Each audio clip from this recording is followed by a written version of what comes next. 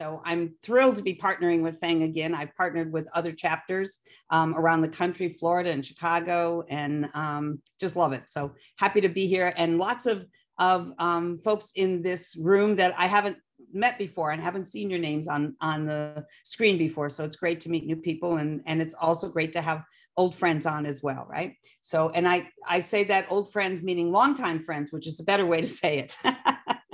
I'm the old friend on this side. So the topic for today is the topic of my book. It is the topic of my life right now, which is bulletproofing your career for life. So the major thing that was said in my introduction is important. And that is that I really am on a mission to get everybody to fundamentally change their relationship with their career. And I want to explain to you that corporate America fundamentally changed its relationship with you, its employees, a long time ago. And we didn't catch the message, and we kind of missed it. And that is when what I call the disruption, the churn that we have started to see happen. Now, when I talk about what I'm going to talk about tonight and getting you ready to be always ready to be ready, and how the rules have changed, I want you to understand that it isn't, I'm not saying this because corporate America has taken an angry pill and is just meaner than it ever was. It's a simple fact. And I'm going to show you, I'm going to go back over a few pieces of my original TED Talk. If you haven't seen my TED Talk, it would be a really good thing to do after this if you haven't done it yet. And it's just go on YouTube and search my name and you'll find it. But the whole essence of it is just this, that the rules of engagement, if you will, from the employer to you has changed. So I'm going to show you some of the statistics that help explain it. And then I'm going to get into a few more details about what the simple facts of life are about these changes. And then most importantly, some things that you not should be doing, but that you must be doing to bulletproof your career for life. And let me give you the simple definition of bulletproofing for life. It's beyond, yes, you're in charge of your career, that if at any point in time, as happened to somebody I was speaking to today, somebody walks in your office and says, or invites you into their office more often because HR has to be there, and they say, we're going in a different direction, that you say, interesting, because I'm going in a different direction too. And you already have 2 or 3 options lined up in the sense of good relationships. You've talked to people and they've said, if you're ever looking, we'd like to talk to you further. We might have something for you in the future. So you've already got ducks in a row. And it's not a surprise, right? Because what prompted me to write my book, quite honestly, was that people kept reaching out to me for coaching and saying, I never saw it coming. It was a complete surprise.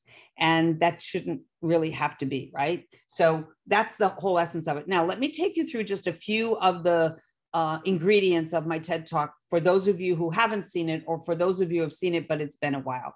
So the average tenure of an S&P company, a company being on S&P 500, being on the S&P 500, sorry, in 1965, a company would go on to the S&P 500 and remain in that hallowed territory for 33 years. And those were the years when you got the gold watch.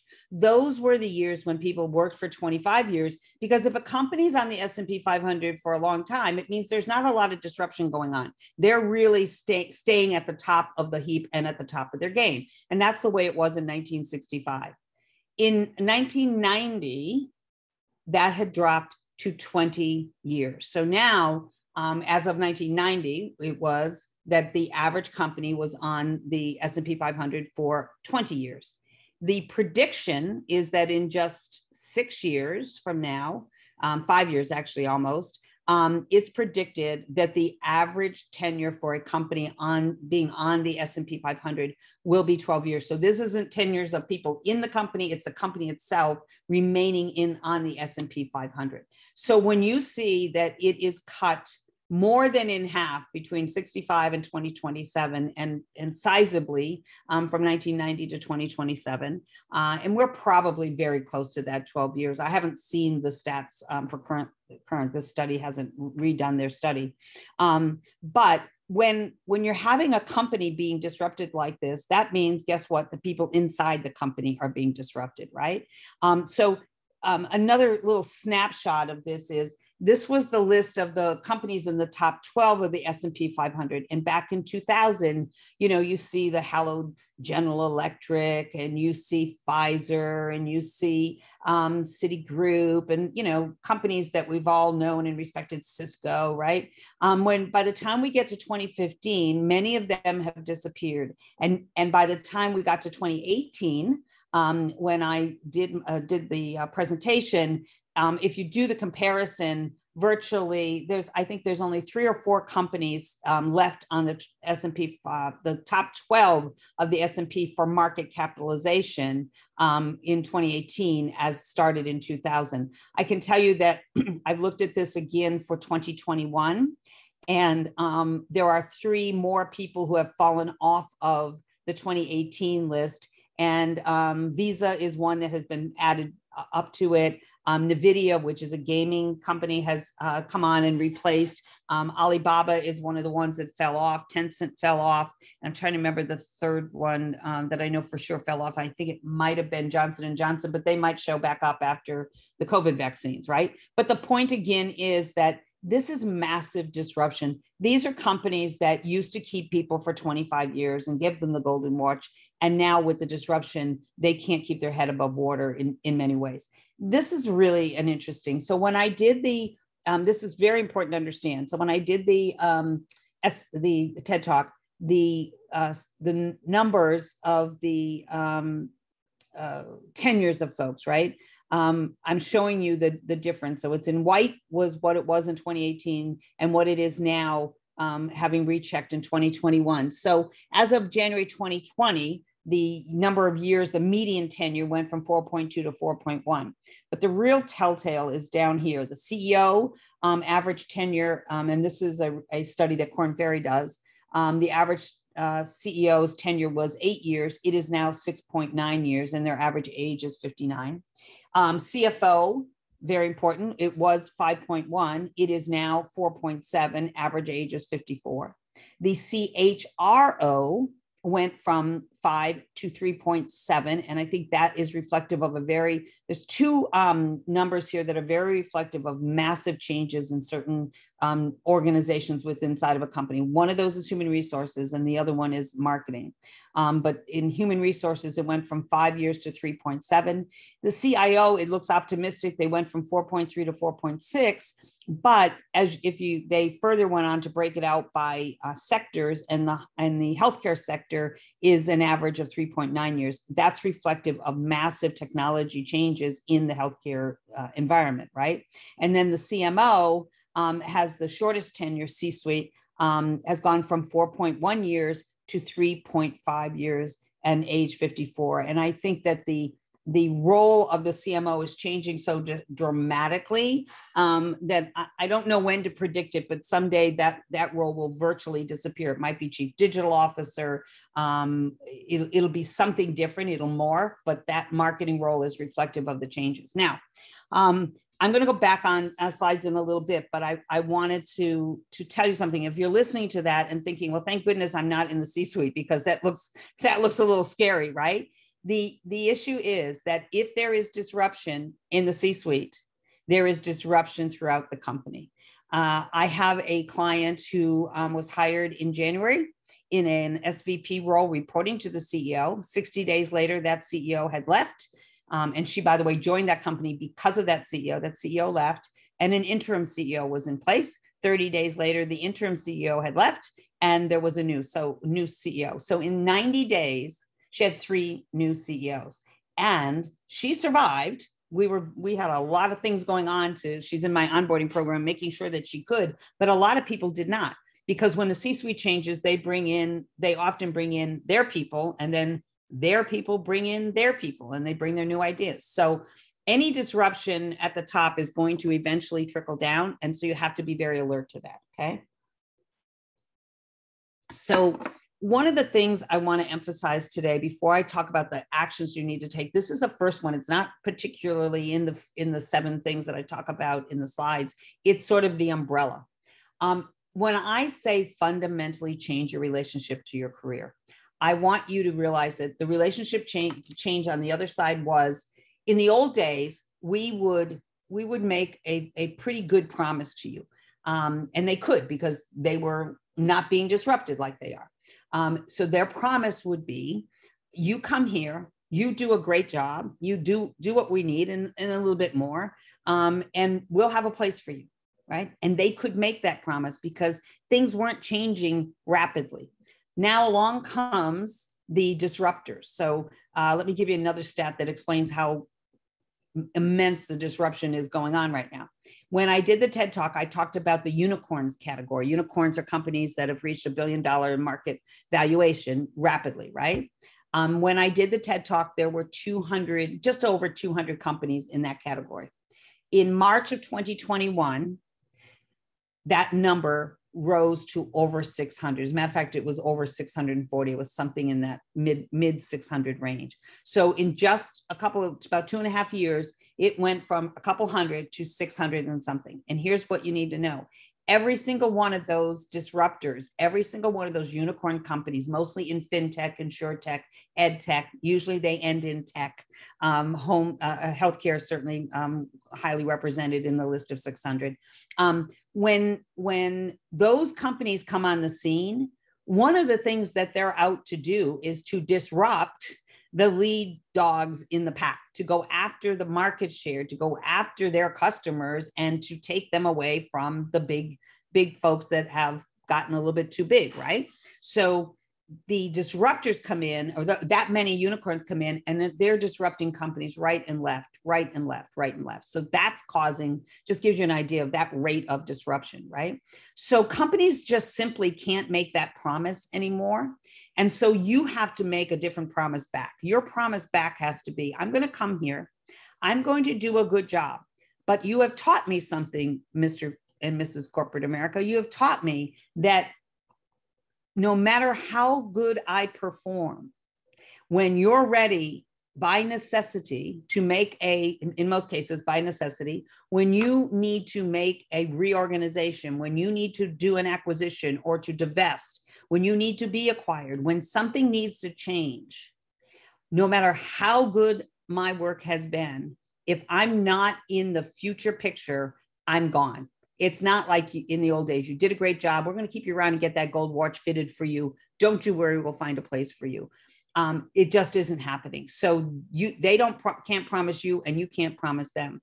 Now, I am not in any way, shape, or form in any of this discussion asking you not to go in and do a good job.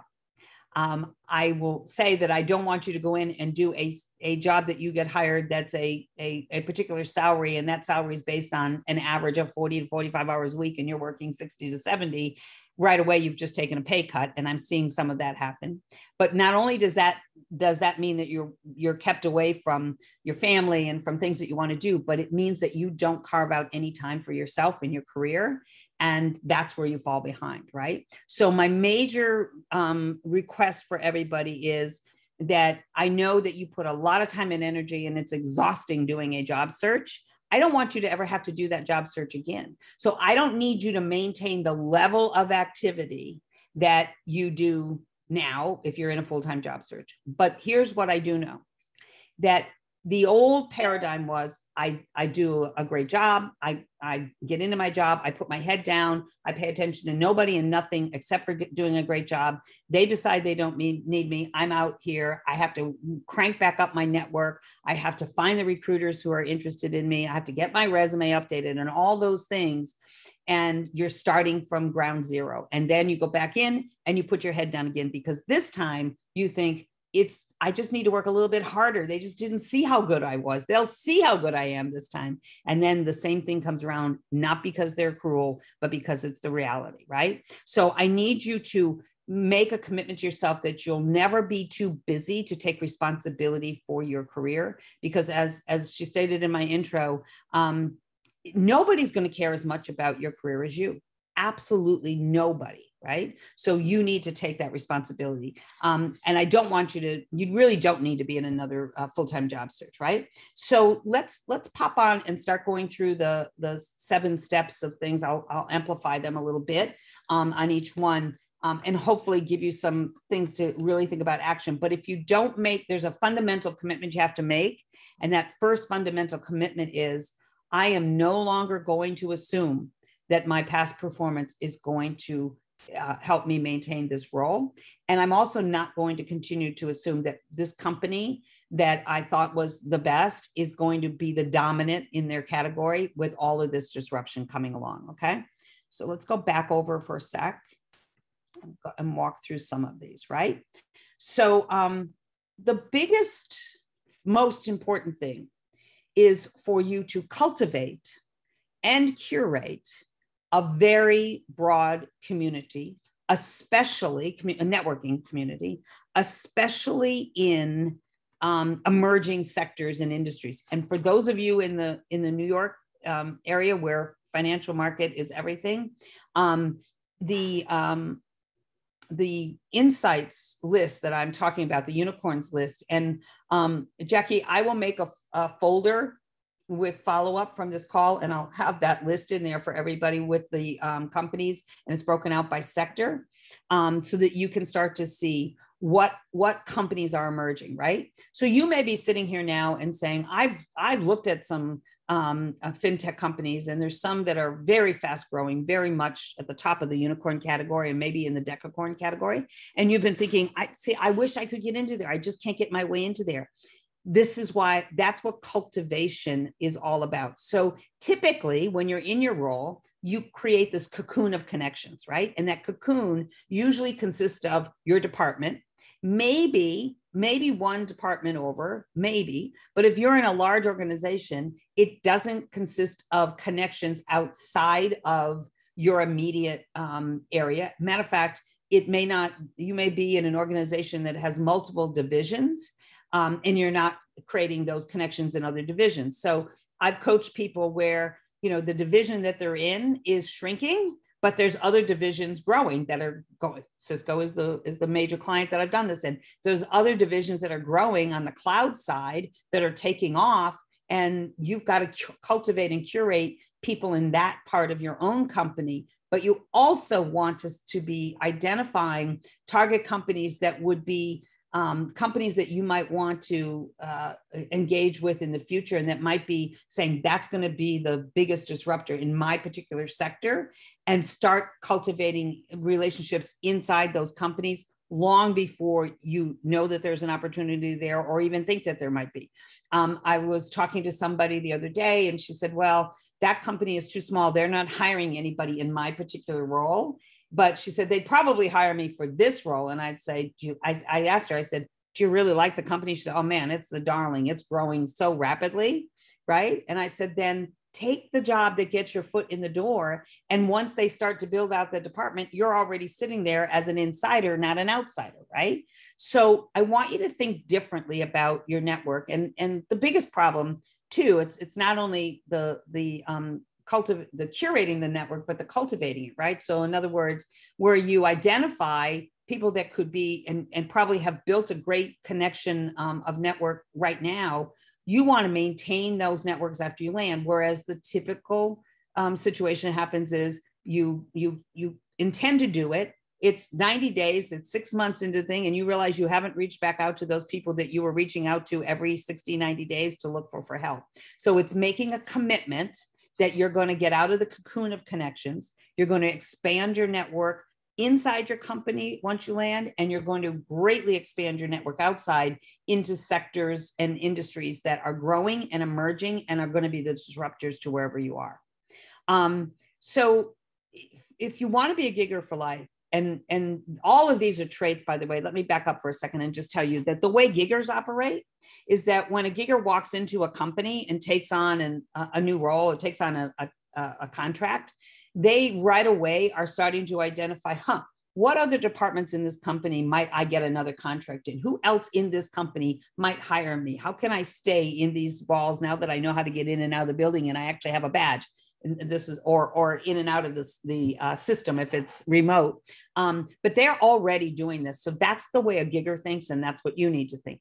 Now, when they are in the role, it's very, very common that a gigger will be doing a contract, and somebody will say, you know what, I was talking to Joe and his department, and he has another thing that needs to happen over there, right? And I think you probably could do that. Do you want to talk to them about that? Absolutely. And don't, before they even ask what's the gig or what do they need me to do, they should say, yes, I want to talk to them, of course, right? So they do a great job in their current role because they need to have that be referenceable. But at the same time, they are constantly keeping their eyes and ears open for what might be happening in another area of the company that might be an opportunity for them, right? So, and by the way, I tell you that very common, and this is very applicable for you. They may be asked to do, look, it's not going to be a permanent, they got stuck on something. Would you mind going over there for a day and just helping them out with something? And then we'll get back onto here. Absolutely, they would say, because they're going to get to make that relationship. They're going to get to be known, and they're going to get to be known for that work, right? Whereas typically, oftentimes it's head down. I don't have time for any of those things. Let me give you a good example of this. I was coaching somebody who had just taken on a role, and it was sales operations. But what she really, really wanted was to be in customer success. But it was a completely different department, and it had some tangential crossover, but was not something that she had tried to get into those roles. Nobody would talk to her. And she said, okay, well, what do I do about that? Like, that's the gig I really want to do. And I said, okay, when you get in, you start courting the head of the customer success. And then you start saying to them, you know what, because I'm in sales, I really want to know what's going on at the other side. Once I sell, how's the customer being supported? Would you mind if I come down and just observe in the customer success, department where the callers are, and kind of observe? Absolutely. There'd be a great idea. What a great way. So she started going down, and then she'd say, oh, I'm going to get there a little early. I have some questions I want to ask you. So she'd start asking questions like, I saw this, and, I was thinking, I wonder if it would help them if we told them this, or if they did this. Bottom line, she got to be known by the manager, who said, when I have an opening, I'd love to talk to you about coming over to my department, right? So she could have just stepped in, stayed in sales, but by making herself known and being willing to go over there and add some value, he started to see that, before, when she would interview, they'd say, oh, sales operations, it's so different from what we need over here. You wouldn't be able to make the transition. And all of a sudden, she was living proof that she could make this transition at a senior level. Was a senior level executive at a senior level, and he was happy to want to get her in there. That was being open to going over there and contributing, in a way that was extra work for her, but actually gave her great visibility, right? So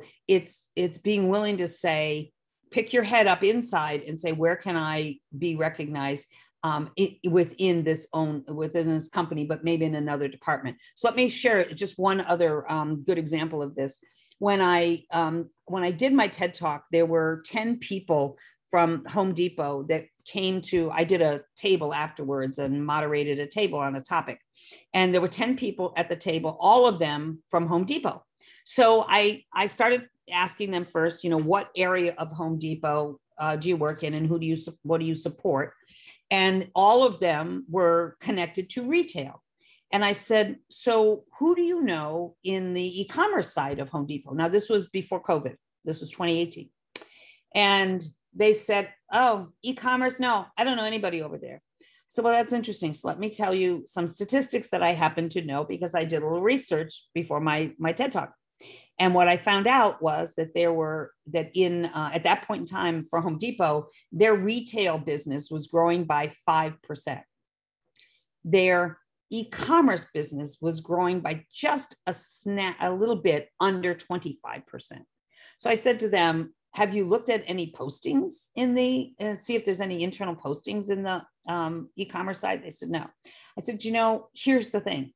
If they're growing by 25% and retail's only growing by 5%, which is not much for a big box company, there's probably going to be a lot more hiring going on over there. And I can tell you for a fact that they are throwing a lot of money in general in investments. If you go through your 10K, you will see that they're putting a lot of money towards their e-commerce. Now, it paid off in spades, because Home Depot was one of the ones that 80% of their revenue at one stage of 2020 was coming from e-commerce, right? But the point was, none of these people, I said, now here's what you've got to do. you've got to figure out who do you need to know on the e-commerce side and who needs to know you, so that when an opportunity is there, you can be in position, because they would much rather hire somebody from inside than outside, because you know the company and you know the culture, right? So it was a matter of making those connections within and being open to a gig on that side, which they had never even thought of, right? So here's the interesting thing about what giggers do. They live and die by testimonials and referrals and recommendations. So when they go into an organization, they do their job, but they are very, very astute about making sure that other key decision makers, other key P&L holders who could hire them are aware of what they're doing. And they do that by the way that they engage their own client and make sure that the word sort of gets out. And as they're working interdepartment, intergroup, which a lot of the roles are, they're making sure that they make a name for themselves, right? Now, they're not jumping up and down and carrying signs around, but they're very, in a very professional and subtle way, they're making sure that they know who's there, what work they're doing, and how successful they are at it, because that sets them up for their next opportunity. For internally, what I have found is that there tends to be, for corporate executives, there tends to be a feeling of you don't want to be a show off and you don't want to stand out. And that's, don't be tooting your own horn. And there's a fine balance, because somebody needs to know in that organization, beyond just your immediate boss, what you do and why it matters and the difference that you're making, right? So what you're doing, the difference that you're making. So I'm onboarding somebody right now who is doing a very big project for a very large grocery store, and it's really a data analytics and collecting customer data and turning it into actionable information. And so he's working with a data group, et cetera. But we did figure out who he needed to know and who needed to know him about this. And we knew that that person that he needed to know had a direct line to the CEO, for whom this was an important product or a project, but my client wasn't going to get the visibility that he needed. And by just connecting to this one other person, he shared with him a couple of slides that were just, just aside. Look, this is some of what I'm seeing. And I'm thinking that perhaps, this other group could really use this data, even though we're collecting it for here. And the person who he intentionally got to know and dropped that hint to said, yeah, and I'm going to be meeting with the CEO this afternoon. I want to talk to him about that. Would you have time, if he's available, would you have time to show him those slides? And he said, as a matter of fact, I think I could make time to do that, right? So guess what? He just got a promotion. He got in to see the CEO, who said, well, we're doing it over here. Let's extend your scope of your work. And let's also have you bring that over to this group, and we'll roll those in. This is much bigger and producing much better results than he even knew, right? So he didn't necessarily jump up and down, but he just sort of said, I call it the Columbo approach. Hey, I don't know if this would be important to you, but I just found this out, right? And that's how we got that visibility to the CEO. The other way that I want you to realize, so in other words, you don't have to be tooting your horn, but you want to look at what you're doing and say, who else inside this company should know that I'm doing this, and to whom else will it matter? So that helps you with opportunities inside of your company, because I'm not opposed to you moving around inside of a company. I just want you to have all kinds of options. Outside of the company, the way that you seek to stand out. Another one of my clients happens to also be in Chicago, and she was just front and center on LinkedIn, not by her, but by her vendor. She is in marketing in a very large company that just IPO'd this year. And she got herself on as a keynote speaker at one of their key events for consumer goods, consumer products. And there she was on the head of LinkedIn, but not her promoting it. It was the vendor, one of her key vendors, who said, "Oh, Amy, congratulations on your appearance and what a great presentation," right? So what's the takeaway here? Don't don't allow yourself to be so busy that when somebody says, hey, would you like to be on this panel? Could you do a webinar? Could you give a presentation? And your first thought is, oh my God, I can't even get through the day. I can't keep up. Do not let that happen. Make the time, find the times, and you're going to have to carve it out of overproducing where it doesn't pay off, and being visible where it will pay off, and being on those panels, and being in. It can be just a webinar. It can be writing an article, offering to write an article for your industry organization. There is such a demand for content that all you have to do is find out what's the publication or the blog that's the influencer in your industry and in your area, in talking about what you know about finance in this part of the what's going on in FP&A, what's going on here, what's trending, anything like that, so that you get that visibility. And all of a sudden, your name is all over Google, because when you're on a panel or et cetera like that, it's on there, and it's just brand amplification, right? The main message is, don't be shy. Panels are the safest way to go at first. It's not like you just on stage with a microphone. Get on a panel. And these days, that panel is usually a virtual panel, so it makes it easier and doable. But you want to set, I'm not saying that you do one a month, by the way, or even one a quarter, but at least once or twice a year, find some way to stand out broader than inside of your company, particularly in your industry. I have another client here who's just been on, he was on LinkedIn last night because he's on his second panel in 9 months, and he's in data analytics and financial services. And he's gotten so much attention from that. And by the way, you may or may not know this, but I did this as a recruiter in my days of recruiting. Recruiters go to find people who have spoken on panels and been industry leaders and subject matter experts within their industry. We absolutely seek them out when we're in our process of recruiting. So it's great to be able to say to the client, this person is a big influence in the industry. These are their presentations. This is the kudos that they've gotten, right? Hone your ability to adapt to change. So more important than anything else, any skill, more important than any certification that you may be thinking about getting, unless you need licensing in particular, and renewal of licensing to do your job. The most important skill today, and this was true before COVID, and it is amplified since COVID. The number one thing that people, in hiring now, everybody's very risk averse. And one of the risks they don't want to have is they don't want to bring in somebody who cannot rapidly adapt to change. And it is not something that we just wake up ready, willing, and able to do by any stretch of the imagination, right? But when we think about the amazing disruption that we have right now with COVID, I can tell you that in your interview process, for those of you who are interviewing, whether you know it or not, they are trying to decide, could this person manage a hybrid workforce? Could this person lead a team 100% remotely?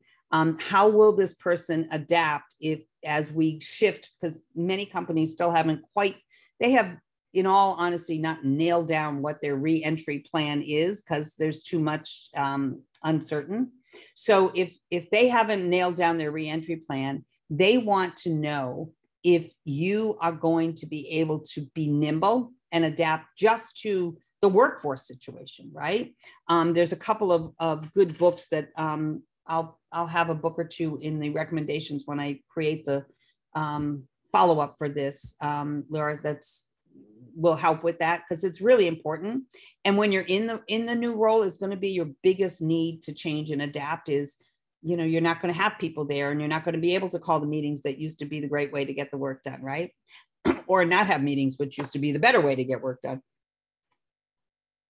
But the other part of change is, I can tell you that when decisions are made, when their rooms are called together, and there's going to be a shift either in something that they're being forced to do, and it's going to result in downsizing. Part of the question, as they look at the folks that are going to be tapped for that downsizing, is, if we keep them, will they be able to adapt to the disruption that this acquisition is going to cause, or this divestiture is going to cause, or we're going to take out a layer of support, we're going to take out a layer of management, and they'll look at the folks that are proposed to be left on board and say, which of these are the ones that have shown and demonstrated that they are the most adaptable to change, right? So you not only need to hone your ability to do that, and I do also have some book recommendations that really focus on that are outside of just the reentry and the things that we're talking about, but it's the thing to major in. It is, and by the way, here's one of the things that I can tell you. So for a gigger, when they're in a role, they have to be like very morphable, because here's what will happen. Here's the original scope of the contract. And then the scope of the contract expands, and then it changes again. And then the scope of the contract shrinks. So then they let a few people go because the contract's gone. They had 6 people on the project. Now they have 3.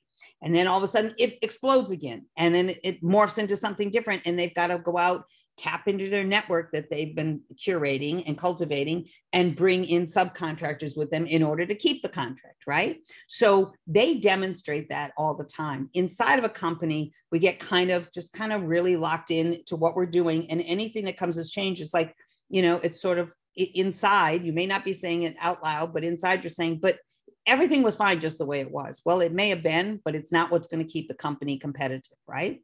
So when you're inside of the organization, you want to be demonstrating when something needs to change, whether you have to go outside or into another room if you're working remotely, and not let them see your reaction to it, but in front of anyone, you have to say, I'm flexible. Let's see where we go from here, and at least keep that open mind.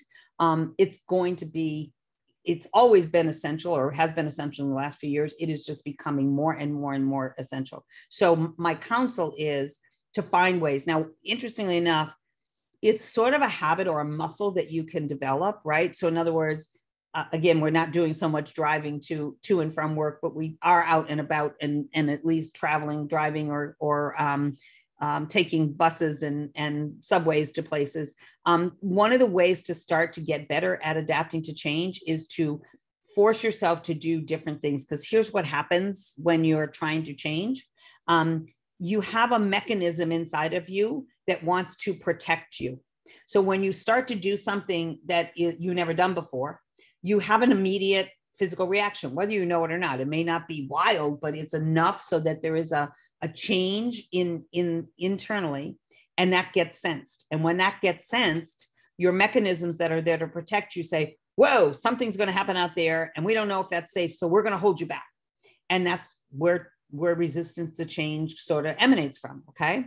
So what do you do about that? You start doing little tweaks, little changes. Again, in the days of commuting, my recommendation, and so for some of you may still have the ability to be more out and about, the recommendation was take a different route to work. If you always go to the left when you come out of your street, go to the right and go around. The minute you start doing something different, you don't even notice it, but there's an internal reaction to it. And then when you do it and you survive and everything's just fine, that's your literally your brain and your mechanisms go, okay, well, that change was okay. Let's see a few more. So you keep stretching. In things that I've also encouraged is if you have a favorite, restaurant that you go to, like break out of that and go cross town and go to a different restaurant for those that are open. It's just doing simple little things. And you think that's crazy. How is going to a different restaurant going to help me adapt to change when they reorganize the entire department? You will have a different reaction to it, and you'll be able to see it more reasonably and recognize and say to you, the reaction to your inner thermostat will be, change isn't all bad. I need to take a look at this, right? So whatever you do, become a student of how to adapt to change, right? So this is what we've been talking about from the very beginning. But when I say ownership and control of your destiny, let me give you a really vivid example of this that recently happened with a client of mine. This is an extreme. This is a sort of before they landed extreme, and then we'll talk about some internally, right? So a client of mine was interviewing for a company that was kind of moving kind of slow. And then she had two really active interviews going on. The second one was the one she really wanted to go to. The first one was okay. It would be an okay job. We had talked, and I asked the question that I ask all my clients at a point like this: if you get the first job, how will you feel? Because she had already said she did not have a short financial runway. She had a very long financial runway, but she did have a very short emotional runway. So I said, okay, so let's walk through the scenario. You are given an opportunity for, you're given the offer for this first job. You haven't heard anything, moving forward on the second job. If you refuse the first job because you're hoping for the second one, and the second one doesn't come through, I want you to stop for a minute and tell me exactly how you will feel the morning after you get up and are told that the second job that you're not going to get it. How are you going to feel when you turn down the first job? And she said, I would be devastated. I would be absolutely devastated. I said, okay, then the answer is you're going to take the first job. You're going to accept the opportunity. We were fortunate with her because she could delay her start date by a few weeks because she already had a trip planned that was outside of the country. So we accepted the first job. They had to do the background check and all of that. So that was going on. She went on her merry way to her destination. She was going to visit her family outside of the United States. And the second one started to heat up again. And as a matter of fact, we were talking and coaching via WhatsApp because it was the only mechanism to talk to her where she was to get her ready for the final interviews for the second role. And guess what? She wound up going through there while she was outside the country. The other position was still in process, and then it actually had finally been finalized. But her start date wasn't until I think it was about a week after she came back.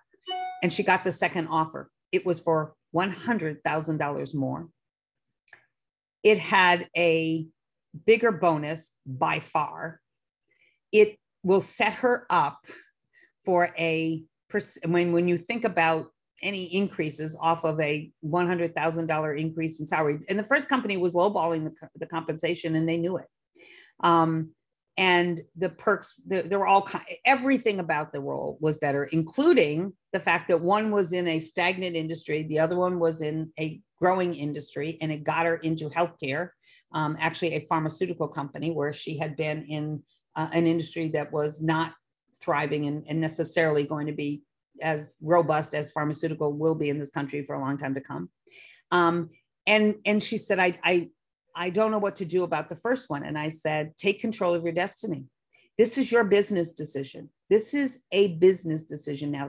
It feels emotional, but you need to contact them. And the truth is, you don't have to say, I'm not coming to work for you because I have a different and better offer. You're saying, the more I have thought about coming to that role, the more I have realized that I should not have accepted it. It's not the right role for me. It wasn't. And so we talked about the role. Interestingly enough, and if you're sitting there thinking, oh, this is terrible, I would never be able to do that. It was a really unique situation. I said, by the way, they're going to be furious. They're going to be furious for about a week. And then they're going to move on to the second place candidate or the internal that they were going to promote. And if you go there, you would be miserable for a lot longer than a week. And you would have turned down the opportunity for the higher compensation and a much, much better future in that other company. Why would you do that? So one of the dilemmas she had, and this is just to bring this whole picture home to you, one of the dilemmas she had was that the person there was somebody who she used to report to, a CEO who she reported to, who made an introduction to somebody inside of the first company that made her the offer. And that person is the one who got her resume to the opportunity. So she said, I have a real dilemma because that CEO is a reference for my second job. And now I have to call him and say, oh my God, I'm devastated, but this is what's happened. And I said, he's not going to be upset at all. Trust me. So she called me back after and she said, I called him and she said, I was going on and on. I feel so terrible, but this is what happened. He said, stop it. This is just a business decision, for God's sakes. I would have taken the second job. Don't worry about him. He'll get over it. It's exactly right, right?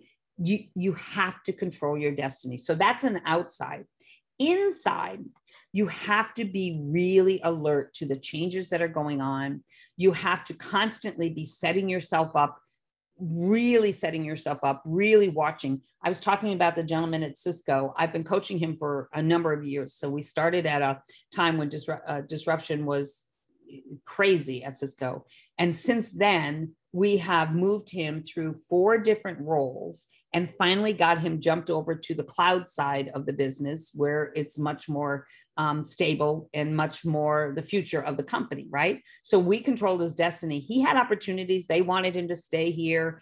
And I will tell you that we set things up so that every time he went to the annual meeting for their kickoff meeting, every time he did that, he had 3 to 5 interviews set up with other department heads inside of the company to talk about internal positions that potentially might be coming up, so that he was completely in the driver's seat, even though certainly at his current, he's very successful. He's performs exceptionally well. Nobody wanted to let him go. And instead of saying, I really need to support him, he's going to be there. And in the years that he has continued to move around, from the time that I started coaching him, it's actually, we're going on 5 years now. When I started coaching him, he had a group of peers, all of whom have been jettisoned from the company because they stayed in place to support their group, to support this, and the company changed, the business changed, and they were not needed. This was a time when they were laying off 12,000 people at a pitch when they had reorganization. So you want to realize that nobody will care as much about your career as you do. And when they're saying, just sit tight, we're going to have some movement over here and we'll be able to move you around. Don't worry. Just nod your head and say, thank you very much, but take it at face value that until that actually happens, it's just a promise. Okay. I want everybody to realize that internal training and development is designed to make you very good at doing that job for that company. That's the basics of it, right? There are certainly good companies that pay for MBAs and for further education. And I am not discounting the fact that there's some good learning and development opportunities and perks in there, right? But at the end of the day, when I talk about self-directed learning, I really revert back to, you take Toys R Us, which is now for sure trying to resurrect itself at Macy's. But when you look at a company like that, and they were providing learning and development for the people inside the company, they were providing it based on a mistaken point of view that they had anyways. Their strategy was not working. I know everybody says, oh, they were loaded with debt. Yes, that was a big part of it, but they got loaded with debt because they insisted that people were still going to walk into a great big giant box store and run around and shop for kids' toys, when in fact, the UPS truck was whizzing by the store every day, dropping toys off at homes, right? With Amazon. So when you look at a gigger, what they do is they always stay one trend ahead of whatever it is that they're in there consulting on, or if they're a digital marketing person, they're knowing what's the next digital messenger that's going to come out, the next digital wave that's going to come. So they by definition are hired to be on the bleeding edge of their area of expertise. But when we get inside of a company, we get either locked down to, I know how to do this job and I'm going to do it, or we only engage in the learning that's being presented to us. And then when fintech and insurtech and edutech come along, we don't know very much about it. There's that crypto stuff. I don't know what that's all about. We don't take the time to get to indulge in it, as well as any other kind of self-directed learning.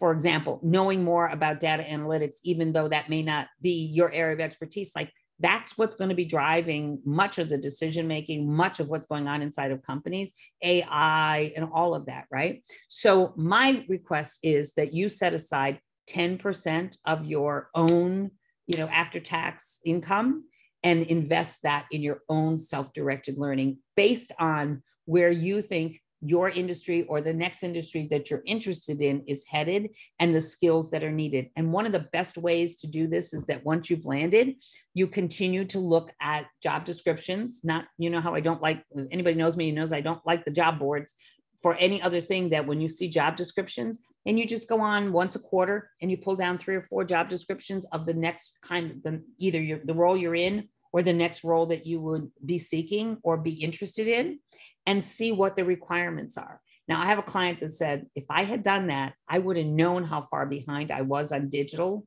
before I did, because by the time I realized how far behind I was out, I was job hunting, and everybody wanted me to have what I didn't have.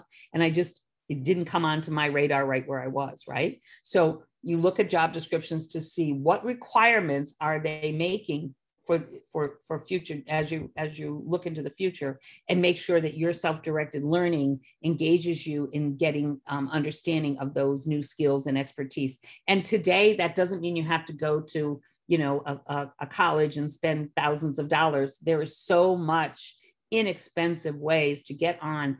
And I'm not even talking about having to have certifications. It's less about the certification. It's interesting, when you're out of a job and you get a certification and you think it's going to help you in your job search, most of the time it doesn't help as much, because you're going up against somebody with certification and experience, right? So you've just got the certification.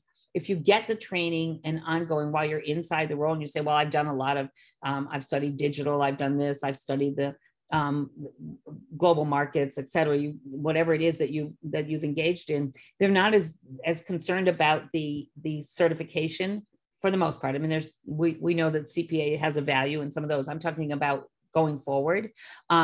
They will look at the experience that you had, and you know how this new expanded area, and it counts for so much more. So use job postings that you see to help, and other things that you see on association sites. I know somebody said to me, they were advertising something that I needed to engage in, and I paid no attention to it. I thought, I'm set, I don't need that. And now I wished I had done that, right? So be on top of it.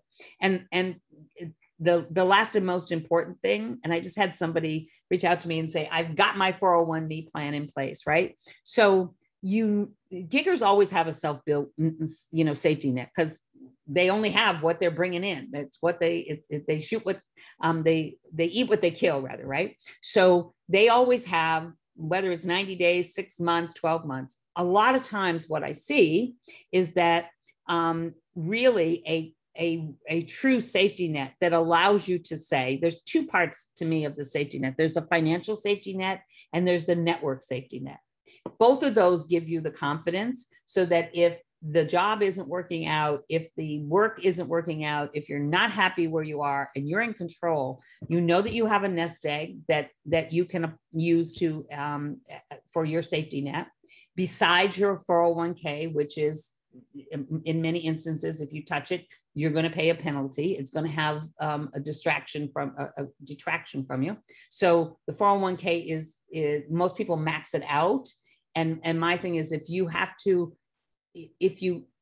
in maxing out your 401(k), you don't have enough to set aside for your learning and development and your and having your own safety net in case there's a surprise that you completely didn't anticipate, then I would put less in the 401(k) and have that little piece that you hand out, that you keep out. The person who wrote to me and said, I have my 401, I feel so much more confident that I don't have to put up with things here now. I know that I can have a very different point of view about the way I'm handling my career internally, because I have my network safety net and I have my financial safety net, right? So it's a different way of thinking. It's fundamentally changing. Listen, those of you in finance, you know that the company wants you to max out your 401(k) because it benefits them when you max out their 401. You max out your 401(k), right? But I want you to know that you want to have a penalty-free nest egg that gives you the confidence, combined with a nest egg of contacts and visibility inside of the companies that are the next places you want to go, so that you're ready for understanding that you're going to have this 3 to 5 year gig is what it's going to last. And that is absolutely, now that I've been doing this, I've seen people come through their second cycle of the 3 years and out and 3 years and out. It's just happening, right? So those are the major main things. Now, here's the thing. You remember what I said in the beginning? You got to be able to be willing to say, I am not going to work till 10 o'clock at night and weekends just for my job. I'm going to carve out time for this. Now, when I'm onboarding my clients, the time that we carve out is minimal. Because you remember I said in the beginning, you know, you're working, when you're doing a full-time job search, it's 6, 7, 8 hours a day sometimes, right? It's exhausting. When you're doing it a little bit at a time and you're executing a good recruiter strategy and you're maintaining your network and you're always having a list of target companies, what are the next companies that are going to be the movers and shakers? The amount of time that we allot to that is somewhere between 15 and 30 minutes a week. So 15 and 30 minutes a week, because you're just doing a little bit at a time over a year, is a lot of time invested. And I know that for most people, that when I challenge them in a workshop like this and say, before you lost your last role, if you've been in transition, how much time were you get on your calendar dedicated any week to what was going to be next after that role? And most of them said none, not at all. And I'm not saying carve out an hour every day, carve out 3 hours a week. Nope, 15 to 20 minutes, doing it consistently for 52 weeks. At the end of the year, you will be shocked at how ready, willing, and able you will be for something else if the surprise happens and somebody walks in and says, sorry, Mike, but we're going in a different direction. That's all it takes. For 15 to 20 minutes a week versus 7 to 8 hours a day for the weeks and weeks that it takes to land a new role, it's a much better trade-off in terms of time investment. And the only reason you don't do it, let me tell you, trust me, is it takes a mind shift. It takes a habit shift and an attitude shift of understanding, I've got to do this. I'm going to make that 15 minutes. For some of my clients, now, especially because some of them are starting to travel again that have landed in a role. As I said, travel and landing at the same time, right? What I've just challenged them is, look, when you get on the plane and don't count how much luggage is going into the overhead. Take a minute to get set up and work on your target list and set up the activities. We have a list of activities that they do when they're in a place where they can't, for that time you can't get on the internet. And it's like, oh, that worked out great. I carved out 15 minutes on my flight out. I carved out 15 minutes on my flight back. I'm done for the week. Everything's great, right? So don't make it a big thing. It's little moments, but it is going to be the best investment of your time once you land that you will ever make. And it will keep you from ever, what I call being in the net. Again, I call it the net because I think of the trapeze artists, and they swing back and forth and they send out the new trapeze for them to jump onto. And sometimes they miss the trapeze and land in the net and it takes a long time to get back out. I want you always to be ready for that other trapeze to be coming at you and that you just glide onto that, have a safe landing. And then unfortunately, because this is the way the world is now, begin to work on what will be next. And it's actually becomes, for a lot of my clients, it's become fun because they go, yeah, I've discovered this over here and I didn't even know that existed, because now I'm being curious about what other roles are there while I'm doing this role here, right? So change of mindset, but makes a huge difference. So I hope that this has been helpful. This is just a very smattering. Just so you know, my Onboarded Bulletproof program is 12 months because we carve out the first 90 days is just, in case you want to execute yourself, the first 90 days is mostly, it's about 80-20, focus on their current role and getting fire hose and getting established and making a good impression and making the list of who do they need to know and who needs to know them inside the company. And then as the year expands, by the time we get to the end of the year, that of the 12 months, it's 20-80. 20% of our concentration is what's going on inside the company and 80% is what's going on external, because we've already got a good internal foundation and framework for what's happening inside the company. And in that year, with some of those that I've been through for, clients that we've already been through a year or almost through a year, most of them have had at least one, if not 2 or 3 internal disruptions that have blown the business up. and been able to stay in there, but knowing that, whoops, that just reminds me, I'm going to do that 30 minutes this week or 20 minutes this week or 15. So I hope it's helpful. It's a lot to digest, and it's a real fundamental change. And that's why it takes a year to really get it nailed and really get smooth in it. Okay, thank you. So I have one question in the chat already. Would the person like to ask it themselves, or you want me to ask a question for you? If you want to ask yourself, you can unmute yourself. Questions. One from Debbie. I think she didn't precede it with question. No. I already have Debbie. So Debbie, do you want to ask your question, or should we go ahead? And thank you, Pat. By the way, everyone, just so you know, Pat has her meeting every Thursday night at 7:45 Eastern time, and she gets over 800 people on there. And it's the same thing. Everybody's networking in the chat, and people have gotten each other jobs from that. Totally. So I do recommend that you get on that for Thursday nights. And the link is bulletproofyourcareer.com. Yeah, so it's Bulletproof Your, so you can still register for tonight. I've been doing it for over 3 years, every single Thursday. I do a workshop in the beginning, and then I open it up to Q&A, and the chat is open the whole time. And if you wanted to even register for tonight, you just go to bulletproofyourcareer.com/Zoom, and there's a registration form. And when you fill that out, you'll get the link to the Zoom call. I think we're averaging right now, during the COVID, we had 950 something was our peak. And then as we've had over 1,400 people land from the Zoom group, just between, we had 297 land in 2020 that were in part of the community. And I haven't got tonight's figures added in here, but I will by the time we get on our call. But right now we had, just to give you an idea, we had 1,143 people from our Zoom community have landed in 2021, right? And every one of them are helping other people get into companies and make introductions. That's 1,400 between the 2 years, doors that are open to them because of people that they knew in there. So we do a full workshop and then Q&A every single week. So anybody's welcome to join. Love to have you. Yeah. And let me just quickly, because I'm going to have to jump, and some people might have to jump.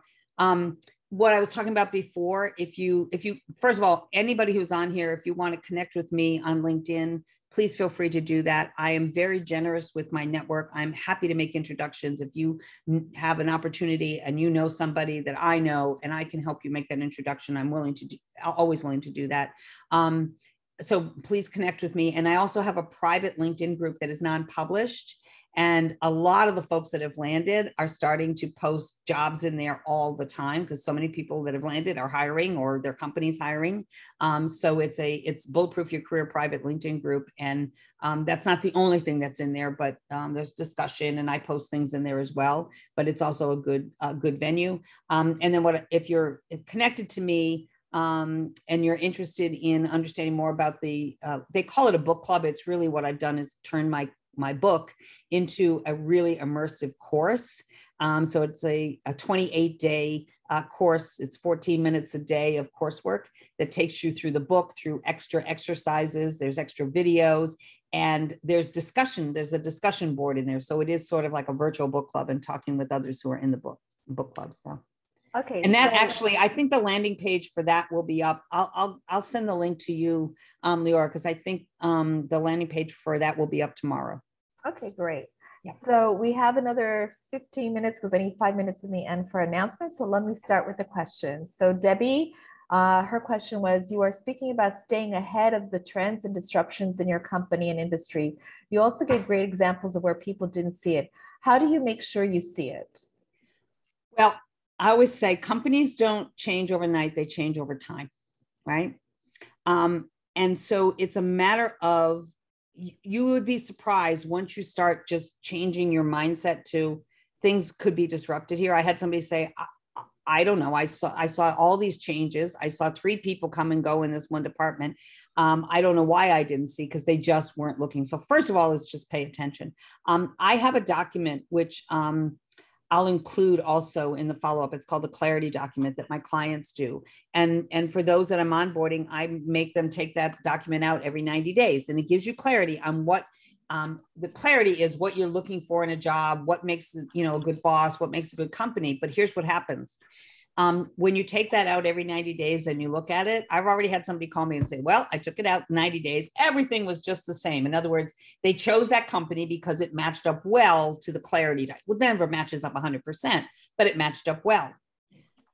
90 days later, everything was still the same. 6 months later, they said, I started to see some things changing. I started to see some disconnects. So it's just a matter of the two things I have my clients do every 90 days is update their resume. I don't care if you just take it out and go, well, nothing's really changed. I'll maybe add this one accomplishment.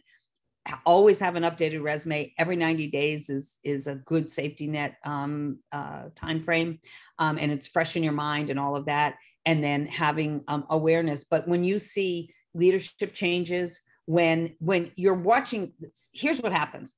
It's such a great question because I want you not just watching what's going on inside your company. That's what most people do. They say, well, I saw this and I saw that, but I didn't realize it was going to disrupt. Trust that it probably will.